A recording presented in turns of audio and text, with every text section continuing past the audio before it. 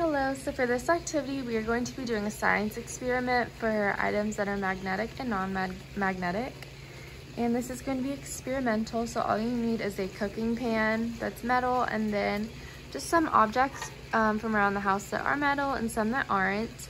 And then you're just going to have your child test each object to see what's magnetic and what isn't. And before they test the object, you can ask them what they think. If they think the object will stick, or if it won't, if they think it's, meaning it will be either magnetic or not.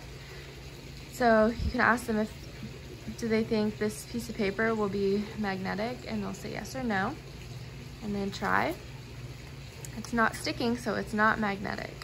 And then you can make a pile for non-magnetic items. And then this smiley face clip that was on the fridge, if they think it would be magnetic or not magnetic. They can try, and it's sticking. So this is magnetic, and we can put this in the other pile. And then this white circle that was on the fridge, sticking to the metal pan, so that means it's magnetic. And then you can just try with all of your objects.